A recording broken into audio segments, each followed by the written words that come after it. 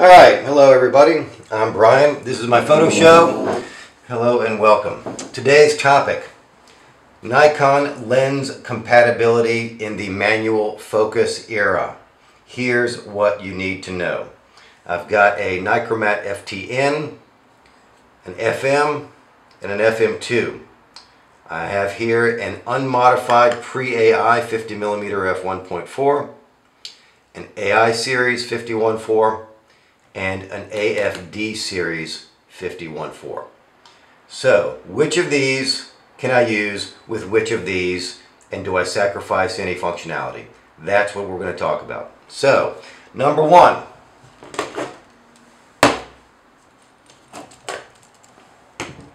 Nikkor and pre-AI.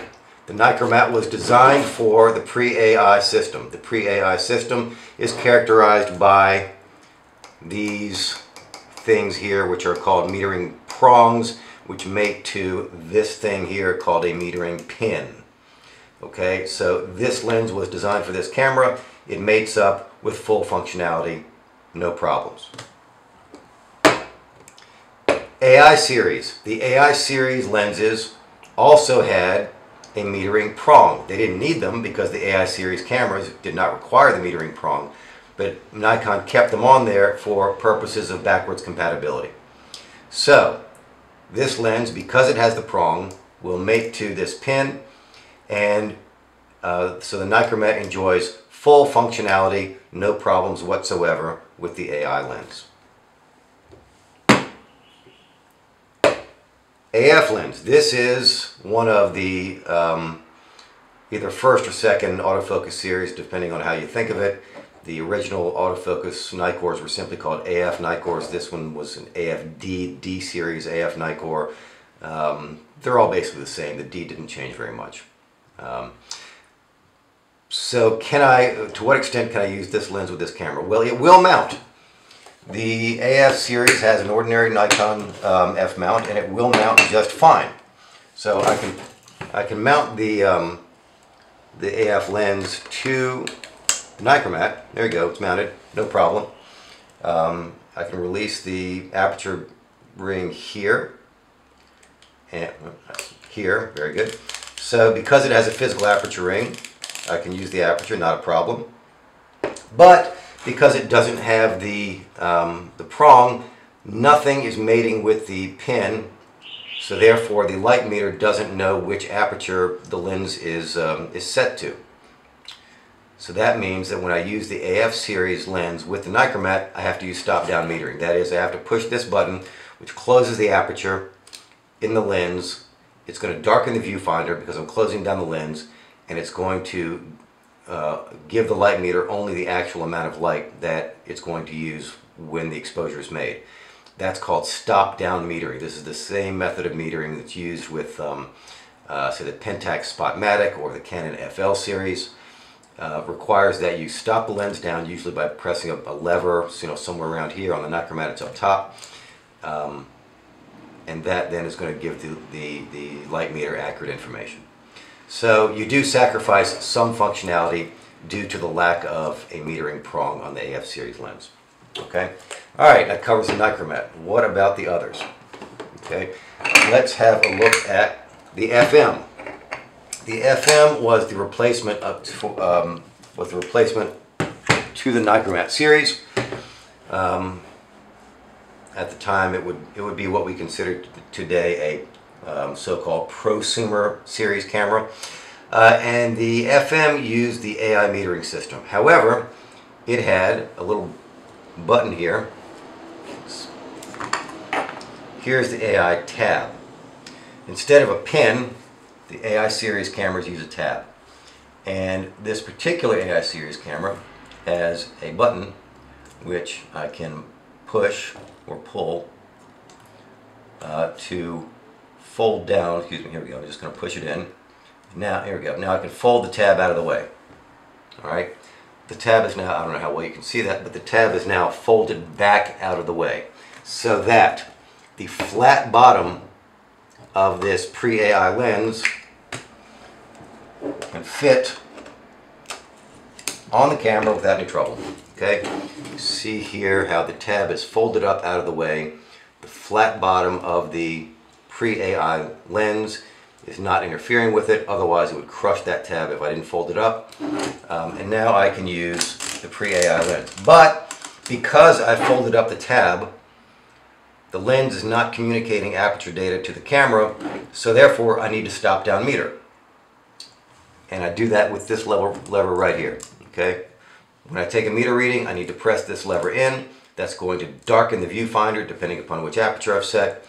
And it will show the light meter the actual amount of light that will be used for the exposure, so that way the light meter can give me a proper reading. So you just need to remember to do this. That's the hardest part of stop-down metering, frankly. If you're using a camera that sometimes uses stop-down metering, sometimes doesn't, depending upon which lens you're using, you have to remember when you are using a lens that requires stop-down metering. Because if you forget to do this, you'll get bad light readings. But other than that, the lens works just fine. It will mount, you can change aperture, as long as you stop the lens down to meter. Alright, so let's get rid of that. The replacement for the AI series was the, the replacement for the pre-AI series was the AI series. And that's represented by this lens here. This lens has the AI ridge. You can see this here, that's the AI ridge, as opposed to the flat base of the pre-AI lenses. And that's designed to mate with the tab. I folded the tab back down. The ridge mates with the tab, like so. I'll just show you. So,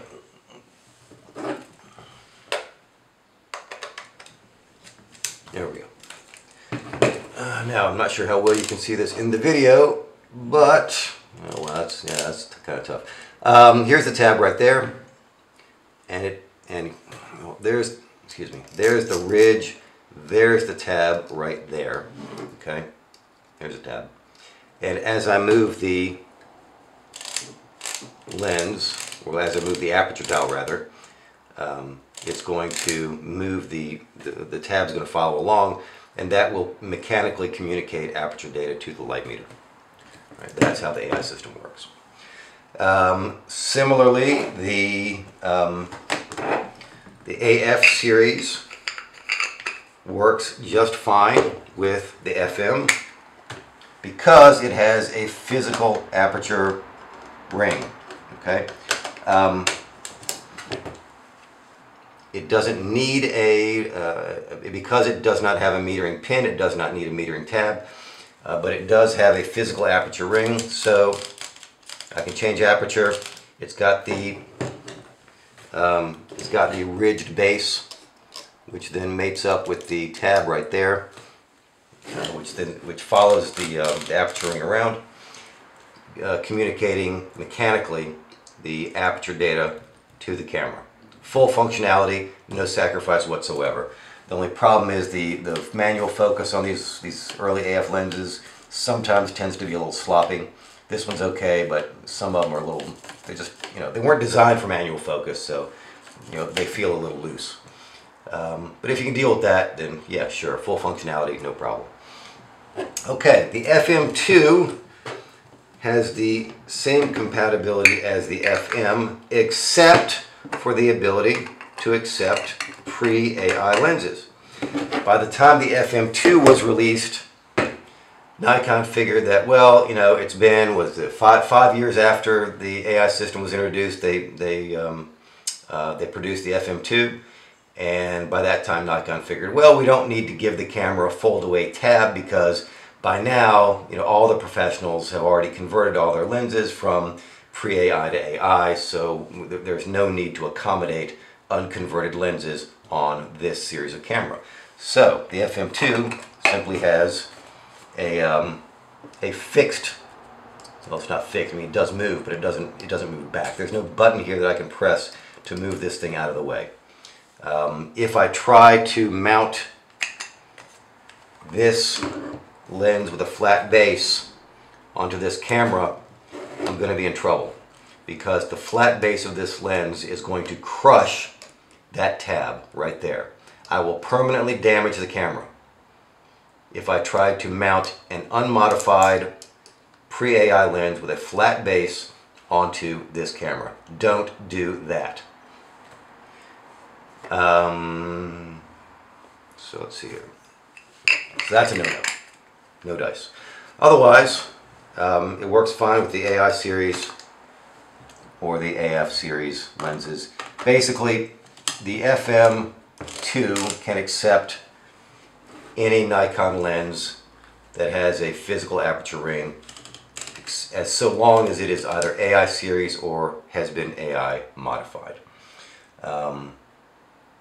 It cannot accept, under any circumstances, an unmodified pre-AI lens. So for lens compatibility purposes, the FM2 is the worst of the bunch, because it simply cannot accept a pre-AI or an unmodified pre-AI lens at all without breaking the camera. In contrast, the Nikkor is fully compatible with all the lenses except for the AF, which requires stop-down metering. Similarly, the FM is compatible with all the lenses we've seen, except that in order to mount the pre-AI, unmodified pre-AI lens, I need to fold the metering tab out of the way and use stop-down metering. Okay. Alright, so that's about all there is to it. Your quick and dirty guide to Nikon lens compatibility in the manual focus era. I hope you found this video helpful. See you next time.